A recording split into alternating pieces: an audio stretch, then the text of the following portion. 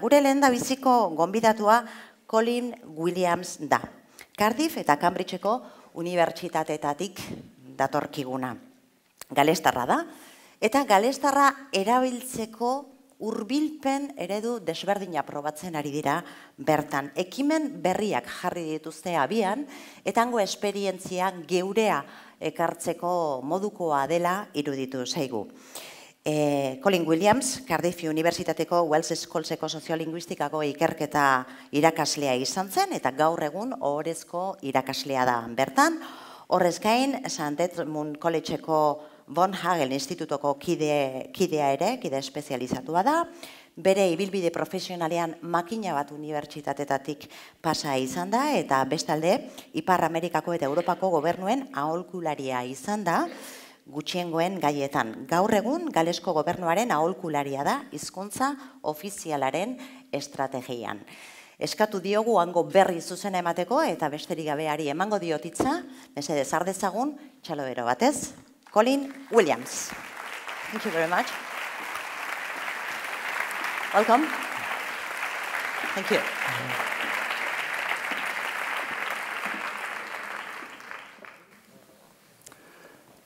Bore da gyfeillion, cyfarchion o Gymru, rwy'n hynod o falch I fod yma ac yn derbyn yr anrydedd o'ch anerchi. Good morning, ladies and gentlemen. I'm delighted to be here to learn of your experiences and to share something of what we've done in Wales towards the same overall project of increasing language use.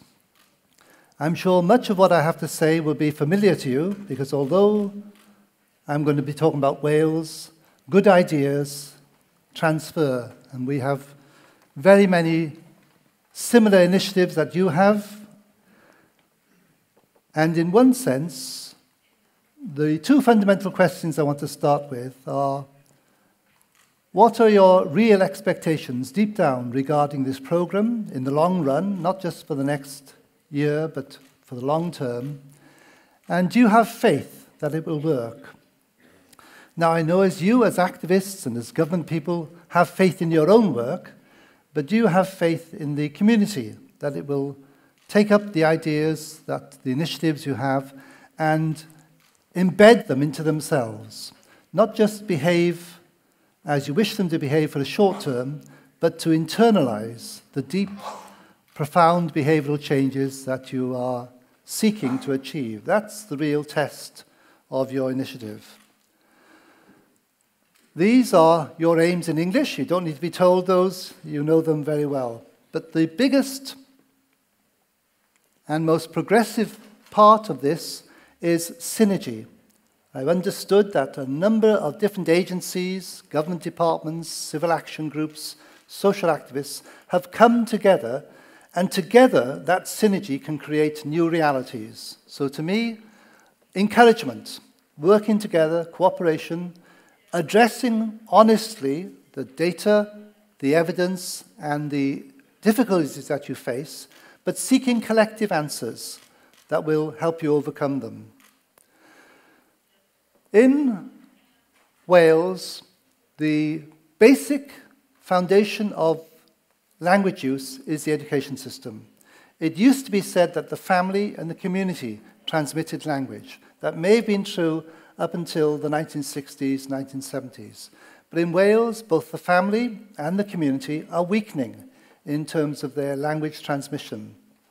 And so the education system becomes paramount in developing new language skills, in introducing new speakers into the language, and as the bedrock for all the promotion efforts to increase skills.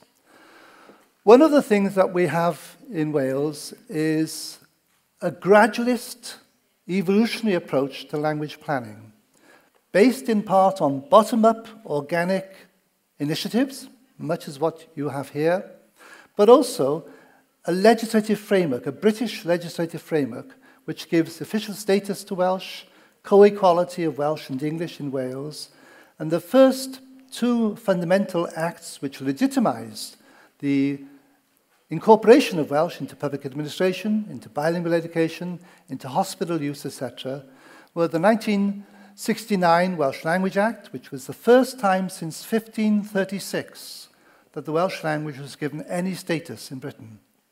In 1536, the Tudor monarchy abolished the Welsh language in officialdom. It outlawed it. And so for 4 centuries, there was no official recognition for the use of Welsh except in the churches, in the chapels and the churches. So in 1969, the UK Parliament, the British Parliament, passed an act which gave legitimacy to the efforts to reintroduce Welsh into public life. It had always been in private life, in family life, in farms, and in small businesses. But in public life, it was only in 1969 that Welsh was given any status whatsoever. And then a second act in 1993, the Welsh Language Act, again a British Parliamentary Act, established a Welsh Language Board. So for the first time ever, we had a government department, an agency of government which promoted the use of Welsh. And it established a new set of language schemes by which local authorities, hospitals, universities could negotiate with the Language Board under what conditions and how they were going to use Welsh as a matter of public service delivery and customer rights. To date, there are 551 language schemes which cover almost the entire spectrum of public life.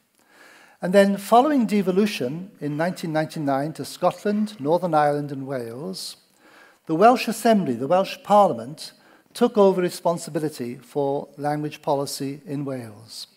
And in 2011, that parliament was changed from a parliament which could discuss secondary legislation, the colour of custard in Welsh schools, nothing particularly important, to primary legislation. The British government devolved 20 fields of public policy from Westminster to Cardiff. And one of the most important fields that it devolved was the Welsh language. So for the first time in our history, we have a parliament which can legislate in Wales for the Welsh language. And its first measure, 2011, was a Welsh Language Act, a Welsh Language Measure, and it did 2 things. It gave official status to Welsh in all domains of Welsh life, for the first time ever. It replaced the Welsh Language Board, which was an arm's-length agency, and took language policy in-house. So for the first time ever in our history, the government itself, its own departments, are responsible for language policy. And then to regulate that policy, it established a Welsh Language Commissioner, a very powerful ombudsman person with an office of about 48 staff who could regulate the use of Welsh in public life according to a system known as language standards, which are stronger than schemes and are meant to gradually spread bilingual practice to all parts of public, private and voluntary life in Wales. The government is very committed to the promotion of Welsh, as are all the political parties. So you could argue that in our first time in our history, we now are a bilingual polity, a bilingual local state. These are the enactments, just to give you some context.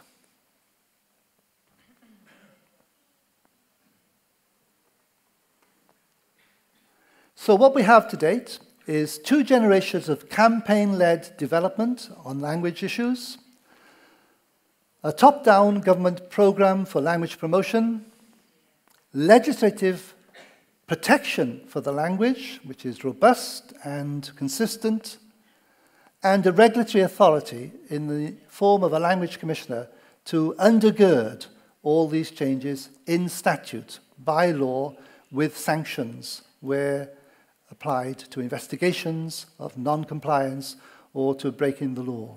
We now have a suite of language duties. They're not quite language rights because they've not been enforced in courts of law. They're language duties and obligations. So it's one level below an absolute language right, which we're still working on. So, what I want to talk about is, if we have all this apparatus, why are we not seeing the full success that language campaigners and government departments wish to see? What do we still need to do in terms of our history to promote Welsh as a co-equal language with English in Wales? Well, of course, in that very sentence, I've given you the problem. You have the same issue here. A co-equal language with English, the global language. How is Wales ever going to be co-equal in its reach, in its purchase, in its political domains? It's a struggle, but of course it's a struggle that many of us are convinced we need to be engaged in. So what I've chosen is 10 issues, and I've chosen one example in Wales of each of these levels of intervention to promote language use. And the message is that collectively, they have a cumulative impact well beyond each one of these initiatives, of course. So there's a synergy, there's a trajectory, there's momentum in Wales in the last 20 to 30 years, which is pushing the language into new domains, into new frontiers, into new usage patterns. But of course, that creates its own problems. There's resistance by the majority. There's an unconventional use of Welsh in certain domains, healthcare, the legal system, the media, where people have to begin to expect greater things of the Welsh language.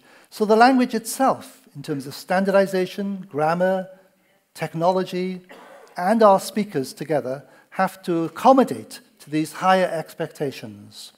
And that's part of the challenge, of course. It's not just about policy, it's also about managing expectations. What are people ambitious about when they want to use Welsh? So these are the first 5 domains I'll talk about: family, individual confidence, area-based initiatives, language enterprises, and then urban spaces. And then the other 5 are initiatives for young people in particular, the future generations, social media, higher education, legal measures, and the current government policy, which was announced in January, to double the numbers of Welsh speakers in 1 generation. A hugely ambitious policy which has its strengths and its weaknesses. So these, taken together as a hierarchy, are our attempt to promote language usage. And I'll choose one example from each of these levels to share with you. The most fundamental, of course, is language transmission in the family. Twf in Welsh, TWF, means growth. In English, the acronym means transfer within the family. And that's what you have in Wales increasingly, is Welsh words, which means something in Welsh, used in English as a synonym for a program of action or of representation. The Twf experience started in the mid-90s by the Welsh Language Board, and I was a strategist for the Language Board as well as a university professor. So 2 days a week I worked in the Language Board promoting Welsh and thinking of new ideas, taking good ideas from Muscati, Catalonia, Quebec, Friesland, Finland, and trying to apply them in Wales to see whether we could run with the same sort of best practice ideas. The difficulty that many people in Wales have is that unless you're a natural Welsh speaker, a mother tongue Welsh speaker, you don't feel as though you belong to the Welsh language community. There's a them and us historical situation. The minority are very confident, they speak Welsh, they want everybody to speak Welsh. But 80% of the population of Wales don't speak Welsh. Out of 3.2 million people, only about 600,000, 19%, claim to be able to speak Welsh.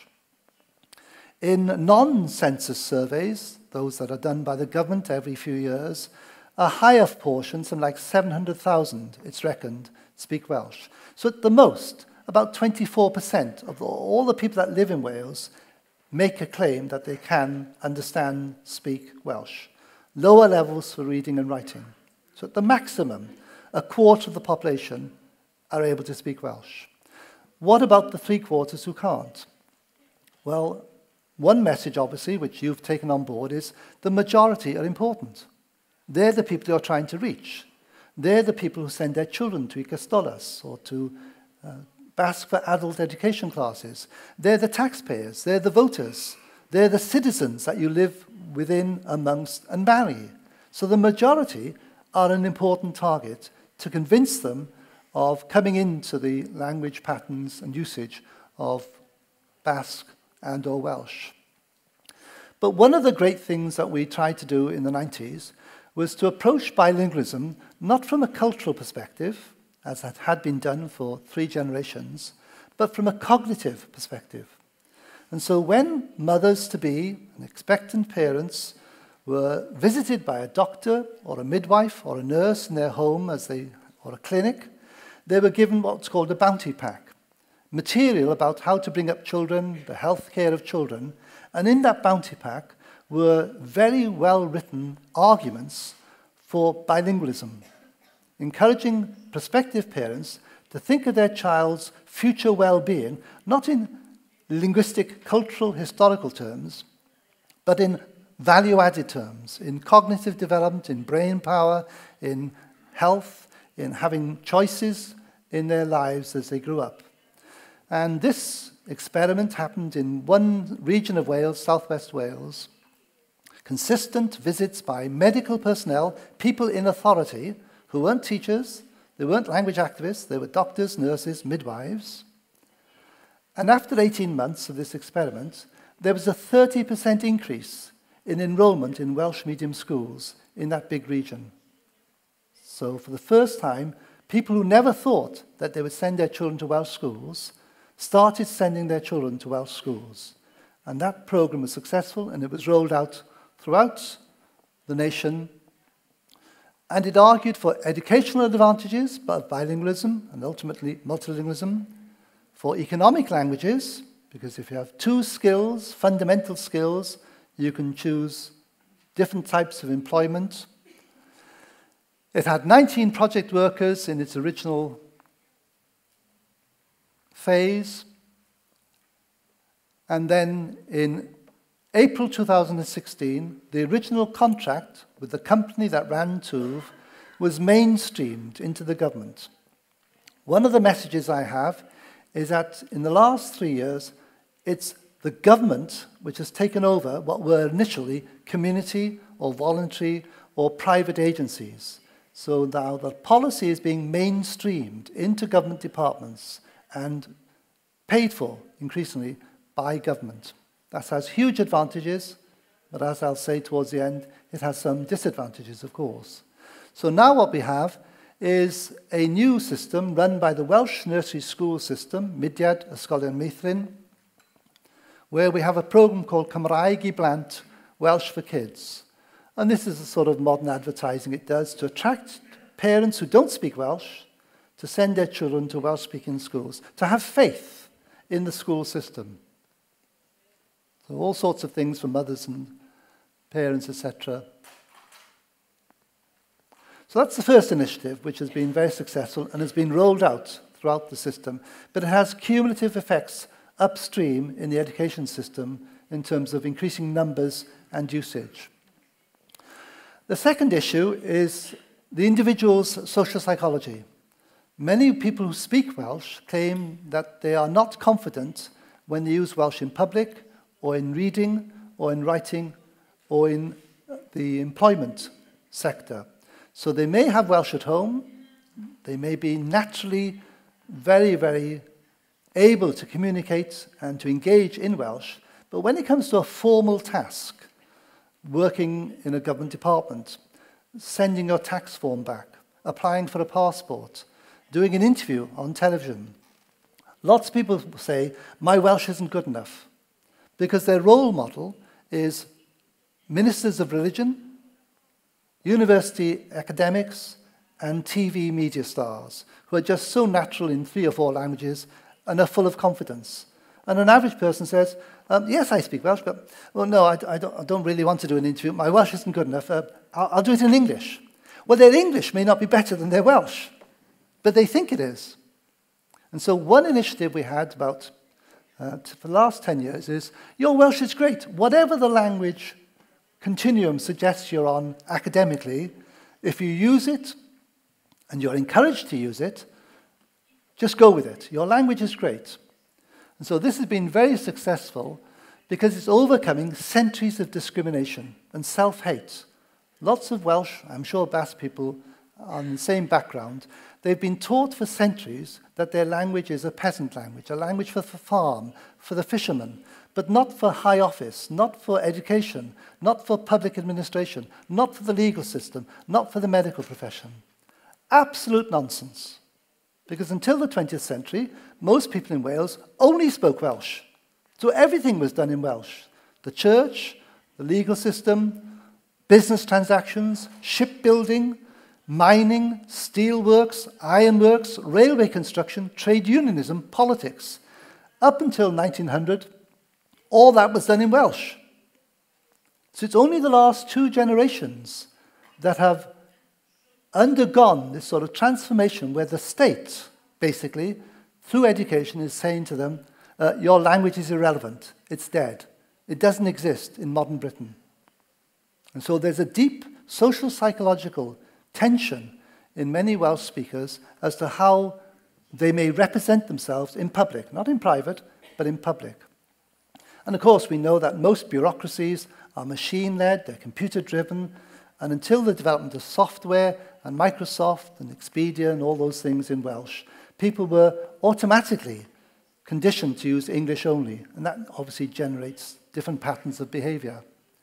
So the issue was how to increase confidence levels amongst people. And that's been a very successful program. It was a 3-year contract originally, done by Iaith Cyf, a private company, which is a language planning promotional company. It was so successful that the government took it on board, and since March 2015, the government has a project called Bwrw Mlaen.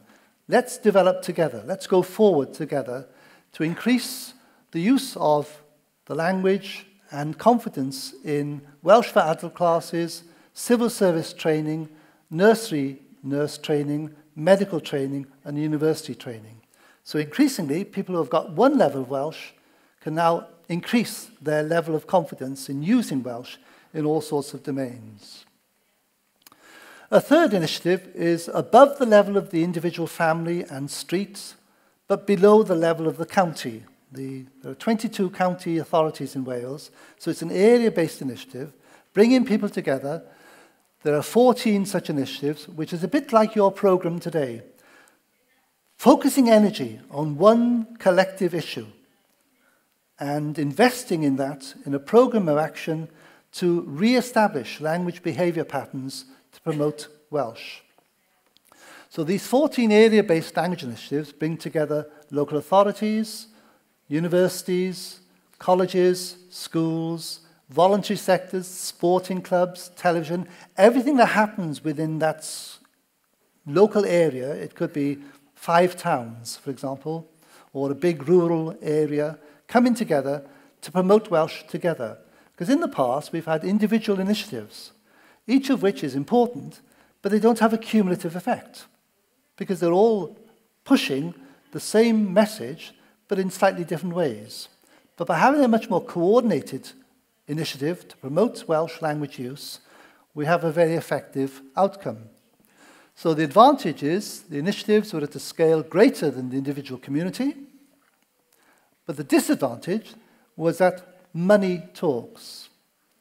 The dominant partners were the national government, who promoted this through a program called Community First, which is worth millions of pounds. It was an anti-poverty program for deindustrialised areas of Wales to encourage people back to work, to use their Welsh language in the workplace, and to reskill people, having been miners, steelworkers, dockers, machinists, factory workers. With the collapse of those heavy industries in Wales in the 1970s and 1980s, there was a high level of male unemployment. And so increasing poverty, no great income coming into the family. So Community First was an attempt to tackle poverty, structural poverty, in a rapidly changing economy. So the national government has invested greatly in this initiative, as have the local governments. The problem is, because they pay the money, they determine the agenda. And there's a tension, I'm sure it'll be here in your group, between what the government is willing to authorize through investment and what the community wants to do for itself, which may not be exactly what the government has in mind. So you've got this tension, structural tension, between the creativity of the community and the agenda set by government programs, which are bigger than language, of course, because they're about equality, poverty, reskilling. And you have to navigate language into this community investment program. Then the community itself, the most successful initiative we have is Mentra Iaith, Language Enterprise Agencies. In Wales, we have 22 local authorities. Every local authority has one of these agencies. It's the dynamo, which, apart from the education system, is promoting language use. And if you don't know much about it, I encourage you to read about it. You may have your own equivalent system. It's a bit like the Consorci in Catalonia, but more organic, less government, much more grounded up. So these are the sort of questions that the Mentra Iaith, the language enterprise agencies, seek to tackle. How can endangered communities mobilize their own resources, not government grants, not handouts from government, but their own energy, their own initiative, their own networks, from the bottom up, from the ground, from the soil? How can they mobilize those resources and those of government when available as a self-sustaining progress? Not a one-off initiative which goes away after 5 years, but as a self-generating tide in favor of Welsh. How do communities engage in the politics of language mobilization without alienating the very people in whose name they claim to act?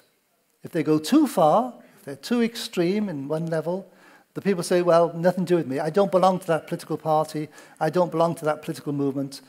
They don't take me with them. So you have to have a very, very sensitive needs-based analysis of what local people actually say they want for their children, for themselves, in terms of Welsh. So it could be things like sporting activities. It could be playing football. It could be sailing. It could be drama. It could be business skills. It could be where women have had 2 or 3 children and have been out of the labour market for 10 years. They want to go back into the labour market, but don't have the confident skills to use the computing system in Welsh. So we have mobile vans, basically, which go around different communities, and 2 afternoons a week, anybody who wants to, free, can go into this van. There are 20 stations with computer tutors teaching people new skills of computing in Welsh. So you've got a double advantage for females returning to work. They're learning new skills, but they're learning it in Welsh, and so they can apply for any job that's relevant to their new skills. It came from the community. It was funded by the community with some government money. Or it could be that the community wants to develop tourism, or it wants to develop closer links with Ireland, in the west of Wales and north of Wales. So the Mentra Iaith have freedom to be creative. But all too often, the best ideas from this organic level community become embroiled in bureaucracy. If they want to be really successful, they want to grow. Well, to grow, they have to go beyond the community and draw down money either from banks or insurance companies or television companies, or more likely from the local authority and the government. And then the difficulty becomes bureaucracy kicks in. And the temptation is for bureaucracy to say, you'll have the money on condition that you do this, this, and this. And some communities are very happy with that. Others say, well, we're not government civil servants. We're not public agents. We're a strong local community that wants to do our own thing. We just want €500,000 to do it better. And the government says, yes, we'll consider that. But you must do this, this, and this, because this is our national set of priorities. And you immediately see there's a tension between the creativity, the ambiguous sometimes creativity of the community, and what the government is willing to fund. It's inevitable, but it exists and it has to be tackled. Then the higher level is the Welsh Language Board itself in terms of its strategy. Nearly all of its policies are evidence-based. I was saying yesterday to your colleagues, what I admire most about the Basque system, right from the very beginning, is that you developed a statistical basis for language planning. You did time series data analysis of different trajectories, of different ways in which Basque was being used by domain, by region, and by locality. and then you propose that this is a continuous process, and you publish the results. So at least the general public, as well as your language policy experts, have a statistical basis on which to make judgments. This is what the Language Board also did from 1994 until its demise in 2012. So it identified the main threats based on data, not on hearsay or political propaganda, but on actual behavioral change. Then it discussed with different government authorities ways in which language initiatives could be coordinated to make most use of people's energy and resources. Then it sought to promote cooperation. I understand that this is an important program that you're engaged in now because it brings together all the actors in a common trajectory, in a common momentum. This is what the board sought to do from the mid-90s onwards, to galvanize, to energize people in one forward progressive movement. So it established local language fora where people came together to discuss what do we need in our community for the promotion of Welsh outside the school. How are we going to achieve this goal? How are we going to articulate it? And what that does, of course, it empowers local people. It is democracy in action. It's not a government telling people how to behave or what to do. It's allowing space for local initiatives at the county level to grow, to develop, to experiment, sometimes to fail, but by and large, to give people some sense of power and responsibility for their own language. Governments don't save languages. People do in daily usage. The sheer test of a language's relevance is what happens in a hospital bedside table, or what happens at home, or what happens in the playground, or what happens in the community. Not what politicians say should happen, but what really happens at the local level of contact with other people. And so this whole progress has been about community empowerment, people empowerment through democratic representation. So the mentor, the Language Enterprise Agency, is defined in this way. I'll lead you to...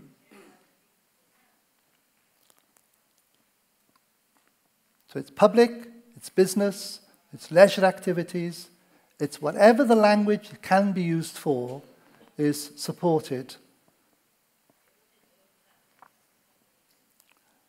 And together it has taken a social transformation in the use of Welsh into new domains, into hitherto underdeveloped areas of language use. There are 22 enterprises in Wales, and there's one in Patagonia in Argentina, where people in the mid-19th century emigrated from Wales to Trerosen, to Uscala, and to Puerto Madryn, right in the Chubut, right in the very south of Argentina. There's a Welsh, ironically, for English-speaking Welsh people, a Welsh-Spanish bilingual community. I went there to develop links between the university and Cardiff, and it was surreal to hear Welsh people speaking Spanish and not English. You're used to Welsh being in the context of English, but then Spanish was the dominant language. So there's a Mentor Iaith, Language Enterprise Agency, in Patagonia as well, which encourages local schools and local enterprise and tourism, whale watchers, American tourists, etc. But ultimately, they're language planning bodies. Not government departments, but local language planning agencies. They're evaluated and they're reviewed periodically. The last one, which a man called Jeremy Evas and I did from the Department of Welsh in Cardiff, argued that their best recommendation was to have a national coordinating body to make most use of the best practice that had been developed, and to give them long-term budgets. What the government had done was give them annual budgets. And if they met their targets, they were given more money next year. Well, of course, that's okay from a government point of view. But if you want to develop a career as an animateur, as a language activist, you want security of employment. You want to develop programs for 5 and 10 years. You don't want to think that all your ideas come to an end in 2 years' time if the government cuts the funding. So what the government did to respond to our recommendation was to guarantee 5-year funding, which transformed the ability of these mentri to attract young, good people and to develop medium-term programs of action that they knew they could guarantee to fund and resource. Then a fifth area is urban spaces, places in towns where Welsh speakers, and particularly adult Welsh people who've learned Welsh and are not so confident in their use of Welsh in the general street, can go to what we call safe spaces to use their Welsh either for discussion groups, for entertainment, for concerts, for planning future developments. They're a one-stop shop for all language services in Welsh in towns. And they are very successful, and there's a whole range of them now. And they're particularly important because as soon as you walk in through the door, everything that happens in that space is Welsh. That may sound unconvincing to you, but because English is so dominant, if there are two Welsh people and an English person walks into the conversation, it used to be that the language switched to English. Now Welsh people keep on speaking Welsh. But all urban spaces in Britain are obviously dominant English. So where do you go to use your Welsh once you've learnt it, to practice it, and to rehearse your new skills? Well, these new centres provide a one-stop shop for services, information, but they also provide entertainment and social activities for adults who want to use their Welsh in the modern world. And then for young people, there are a huge number of initiatives. It's a very dynamic cultural mood in Wales.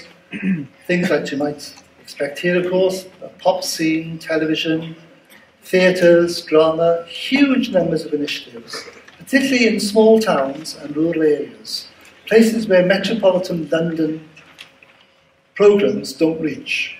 People are helping themselves and are very creative. And the most important part of this is the bottom one. We have national and local cultural competitions in Wales called Este, vídeo. They're competitive, high level, they're not professional, but they're professional standard, speaking, dancing, playing instruments, performing, mixed choirs, single choirs for females, males, all sorts of activities which are significant. And this would be an example of the National Este, vídeo, which is held for a week in a different location in Wales in August. And most of the people who are trained for this are just normal people. But from this training emerges many of the stars of the Welsh classical music scene, the national orchestra, the television, and those television people often go on to British or international television because they've gained confidence and usage in formal competitive competitions, local, county, regional, and national Este, vídeo. From about May to August, you have a whole series of competitions. And so children are taught to be confident, to be on a stage like I am now. From the age of 5, I've always been on a stage. I'm not unusual. My schooling gave me confidence to be a performer. And the argument would be, if you were no good, we wouldn't ask you. Well, usually children are very tense, they're nervous, they don't want to perform. But by doing this almost regularly as part of their school curriculum activity, they gain confidence in using Welsh in public and their musical, dramatic and theatrical skills. It's also a chance for young people to meet on a campsite for a week, etc., and get to know permanent friends who in adulthood obviously become very important. Then the media is a huge, next to London, Wales has the largest media concentration in Britain. In 5 locations in Wales, mainly in Cardiff, but not only in Cardiff. And this media is Welsh origin, but also serves an English international audience. So you might train as a Welsh medium cameraman or a Welsh medium television presenter or a children's activist, but in time, your career takes off and you become a regular on BBC or CBC or Australian broadcasting. In other words, it nurtures talent and gives people an opportunity to develop all sorts of skills in front of the camera and behind the camera, in all sorts of social media, to be creative. And of course, they're highly paid professional jobs as well. So it pays to be proficient in Welsh if you are in the media, whether it be radio, television, or increasingly films and radio stations. So Compared to lots of other minorities, Welsh has a relatively well-developed media and IT social media capacity. It has government-backed language technology centres which feed new patterns, new words, new systematic ways of approaching at the University of Bangor in North Wales. And there's a well-developed sustained corpus of work on the use of Welsh in new social media activities. Then the 8th level is the legal measures which the Government of Wales now has taken to promote the use of Welsh in new domains, in new areas. The Welsh Language Board was abolished in March 2012 and taken in to government as a Welsh language unit, a Welsh language division. Its regulatory arm was established as the Welsh Language Commissioner's Office to regulate the use of Welsh. One of the most important things the Commissioner did 2 years ago was to establish the absolute right of Welsh people to use Welsh in their workplace, regardless of what the company policy is.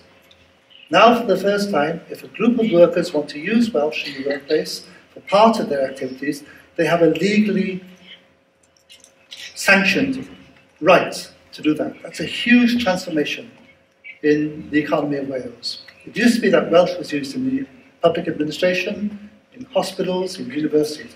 But the private sector now, if the workers themselves decide they want to use Welsh in a factory or in a high-tech business, and the bosses resist, they can appeal to the Commissioner to intervene, to investigate, and to guarantee their rights. And the message is, what's the point of training whole generations of people to use their Welsh language skills at a high level of proficiency if as soon as they step into the workplace, they're stopped from using Welsh? It's irrational, it's illogical. You manage people's expectations by saying Welsh is an important skill, but they can't earn their living using Welsh in the private sector. So this new Commissioner's intervention has radically transformed the potential for the use of Welsh in the private sector, and gradually we're seeing it rolled out into banks, insurance companies, factories, high-tech scientific industries, etc. Not as the language of work, but as an integral part of the workplace language. Okay? So coming towards the end then, this is the National Assembly for Wales, the Parliament. Despite its initial success, the government is minded to abolish the Commissioner's Office and change it to a commission with 4 units: language promotion and use, regulation, IT, and language planning. Why? Because they want innovation to lead to behavioural change. And by having disparate, separate agencies doing different things for the language, the government believes that it's not having the desired cumulative impact to change people's behaviour. So it wants one strong department at the heart of government, a commission for the Welsh language, which will be established next year, to harness all these energies to produce behavioural change. I and others advise the government, this is our thinking. We want not rights and duties, we want behavioural change. The reason being, until recently, government plan was about outputs. How much money do you spend on education? How many targets have you met? How much people are involved in certain programs? Excellent ideas. But there was no evaluation of outcomes. What, as a result of all this spending and energy and political propaganda, has changed people's linguistic behaviour and usage? And so this new commission is designed with one sole message: promoting the actual use of Welsh and changing people's behavioural patterns. So this is the Prime Minister, Carwyn Jones. At the Nationalist vote 2 years ago, he announced, amongst all the druids, the fanfare, that there would be a new ambition to create 1 million speakers of Welsh in one generation, double the number of people now. Inevitably, it's the education system which is going to produce these people. So I'm going to ask some questions. How feasible is the target? How are these 6 new areas of attention going to develop 1 million speakers. To get 1 million speakers, of course, in Wales in 2050, you need 1.4 million speakers being trained, because many people move to England, or Australia, or Europe, or America. So to have resident 1 million people, you need to produce something like 1.4 million, which is a huge change compared to the numbers today. It's a huge challenge and risk for the government. Who will the speakers be? How will they be defined in 30 years' time? Are the targets feasible? If they're not met, does it really matter? What really matters is the actual usage of Welsh. Not whether you have 900,000, 1 million or 1.2 million, but the actual robust usage of Welsh as a default lingua propria.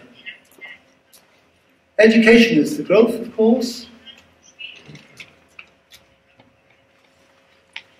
but there are unknown consequences, and for the last 4 minutes, I'll speak about this. Language use in many domains is not as encouraging as propaganda suggests. When you drill down to what actually people do, it's not as successful as the programs argue. Welsh-speaking communities continue to weaken. They become urbanized. There's long patterns of migration from England or the rest of Europe into rural, attractive, Welsh-speaking areas. There's a great debate about the uncertainty of Brexit.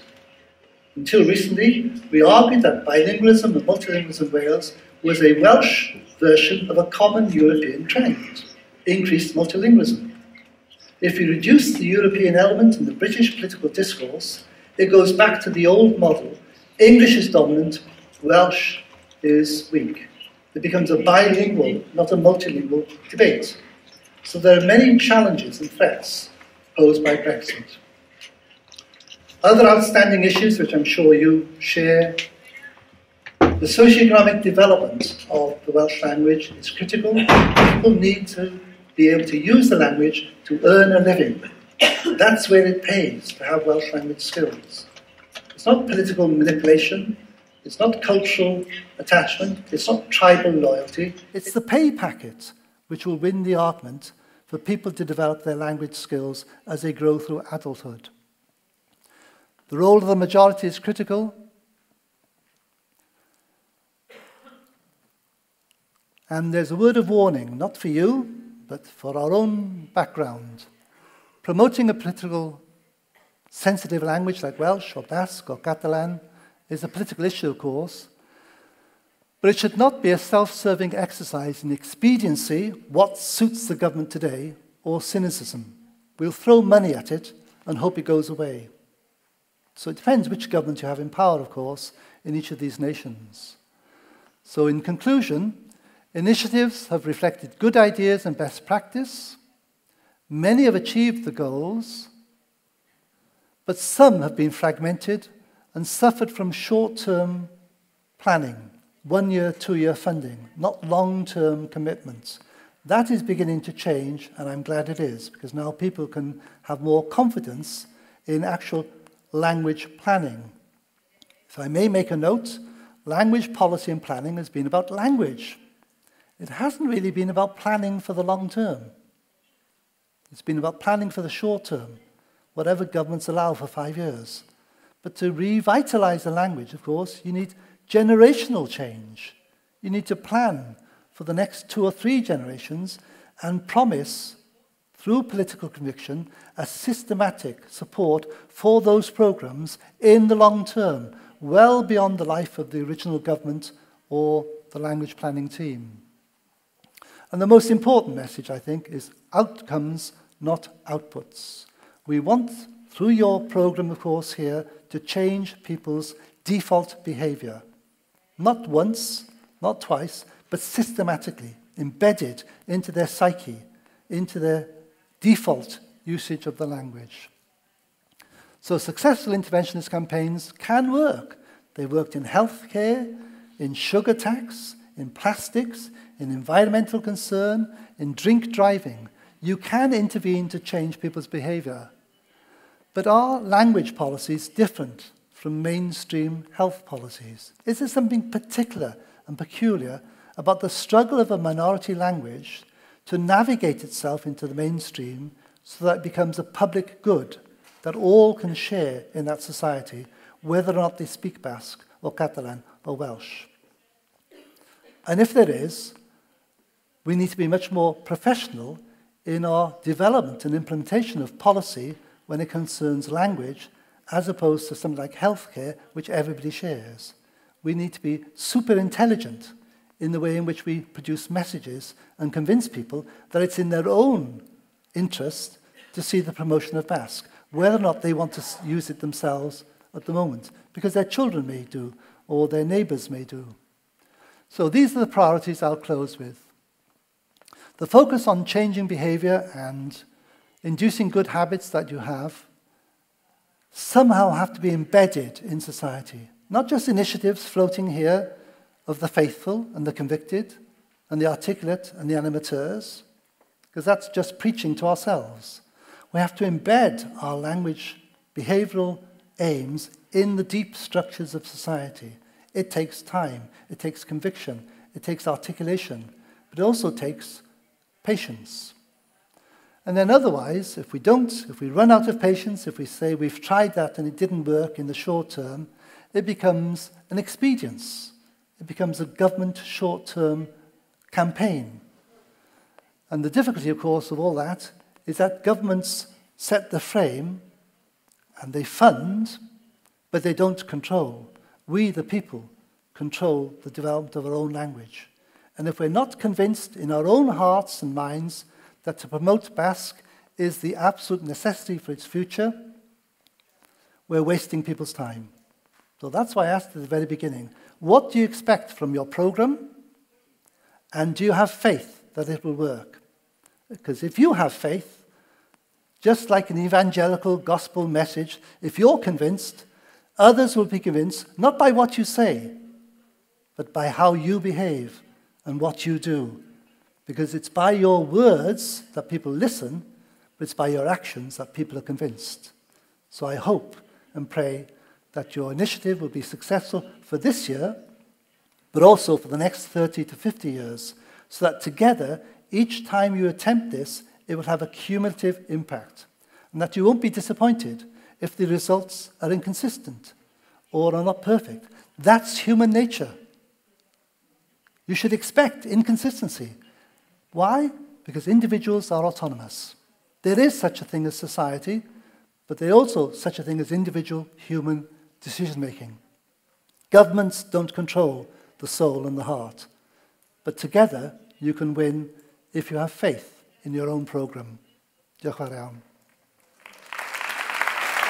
Thank you very much. Thank you very much.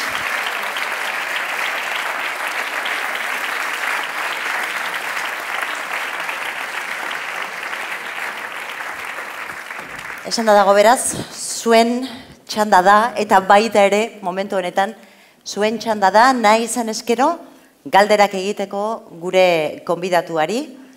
Mikrofonoa eskuan bertan bada galdera bat, egin nahia, berak entzun egingo du eta itzuli egingo diote, beraz nahi duzuen hizkuntzan egin dezakezue, euskeraz zala ingelesez nahi izan eskero. Of course. Bai, egunon.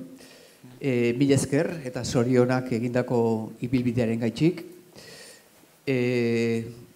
Oso zaila da zuen egoera eta animoak aurrera egiteko. Guk ezagutzen dugu oso ondo zaila den bi hizkuntza erraldo inguratuta zaudenean hizkuntza gutxitu baten aldeko lan egitea, eta zuek bereziki mehatxu oso potoloa duzu, ez gaur egun ingelesa erraldoi horietan lehenengoetarikoa da, ez?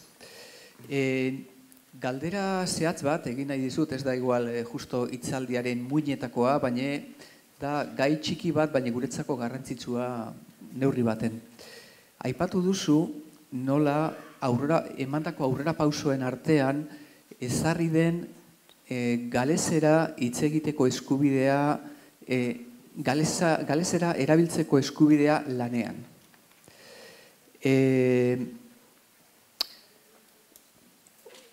Zalantza pare bat.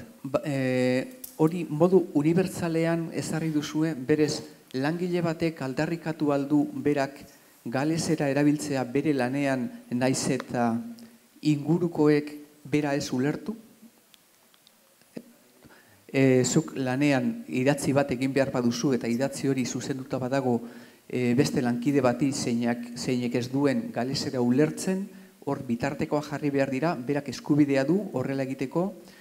Gero, langile horrek ez erakunde barruko baizik eta kanpoko herritarrekin harremana badu, haien autura moldatu behar du bere jarrera, edo berak mantendu aldu bere autua galesera erabiltzeko, eta horrekin lotuta, enpresa pribatuetan agian ez, baina erakunde publikoetan suposatzen dut neurriak hartzen direnean agian galeseraren alde, ezarriko dala batzuetan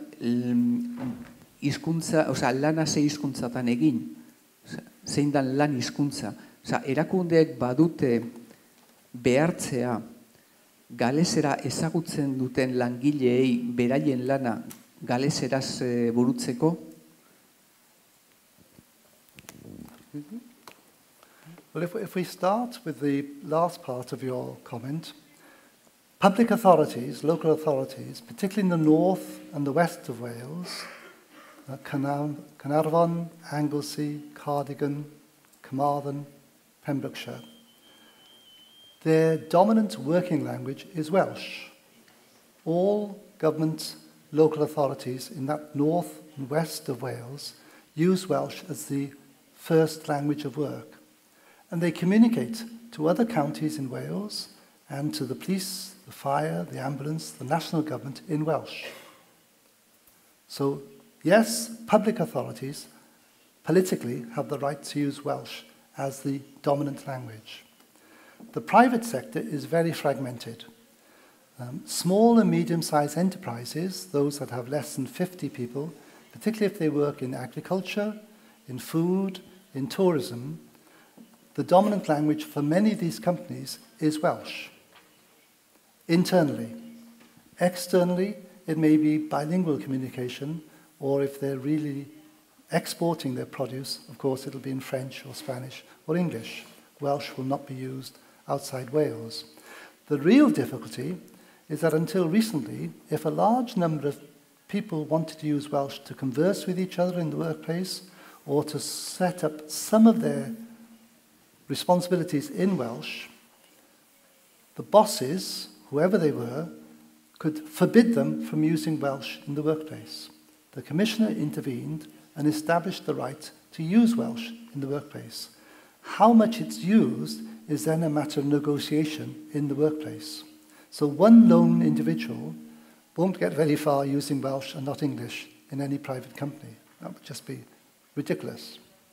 But a group of workers in a unit of a big insurance company or a bank or a hospital do and can use Welsh as their natural language of work. When it comes to recording the decisions or sending the reports to another unit or to a higher level, they're either typically bilingual, or if it's a medical profession, they typically are in English only, because the notes with the patient may be in Welsh, but for the next level of investigation of, say, breast cancer or brain tumour or surgery, by definition, most of the doctors aren't even Welsh, let alone Welsh-speaking. They're from Pakistan, Bangladesh, Germany, Canada. And so each conditional use of Welsh is context-bound. There's no universal law or regulation that I can give you. But what the Commissioner's investigation and intervention has done is established a platform. And in future, as more and more people go through Welsh medium education, I expect something like 40% of all young people in Wales in this generation to be completely bilingual. And as they come into the workforce, they just choose English and Welsh together as a natural choice. When I was in school, I went to the only bilingual high school in Wales in 1963, 23 children.